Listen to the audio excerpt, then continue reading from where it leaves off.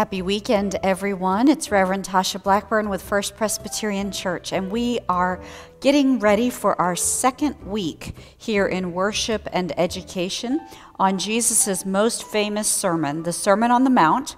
Last week, we studied the Beatitudes, blessed are, blessed are, blessed are, and this week it is salt and light and being the flavoring of the world. We're going to talk about Jesus' next teaching in his famous sermon, "You are the salt of the earth, you are the light of the world."